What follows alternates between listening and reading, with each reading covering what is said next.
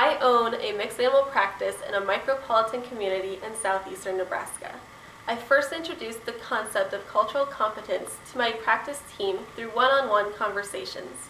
We discussed how it pertained to our clinic, and it gave me the opportunity to unearth their biases and concerns and cultivate their buy-in. Then I presented the module at a weekly clinic staff meeting. This facilitated discussion about our practice's clientele, as well as how to provide veterinary services in an open, friendly, and meaningful way as part of great customer service. Our clinic theme for this concept is clients as unique as their pets. We're focusing on changes we can make in our practice with feedback from the entire team.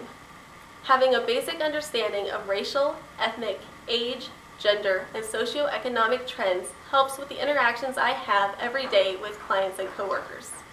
Cultural competency in practice isn't about a defined way to handle a situation. It's like when arriving at a final diagnosis with a patient. I don't just use the signalment to solve a case, but the patient's signalment, history, and my physical exam findings all combine to give the complete clinical picture.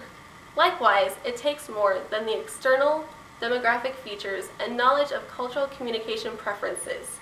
It comes down to my personal experience with that individual for me to better understand how to relate to them and engage with them in improved patient care, the big picture. Cultural competency makes my role as a veterinarian easier and more rewarding, and that's a panacea I'd prescribe any day.